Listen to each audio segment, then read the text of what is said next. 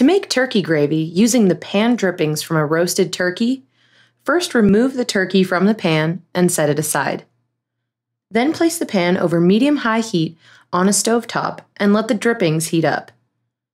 Next, pour 1 cup or 235 milliliters of broth or water into the pan and scrape up any pieces that are stuck to the bottom.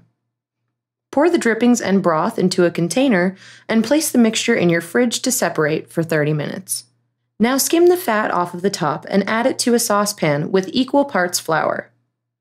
Whisk the flour and fat over medium-high heat until it starts to bubble.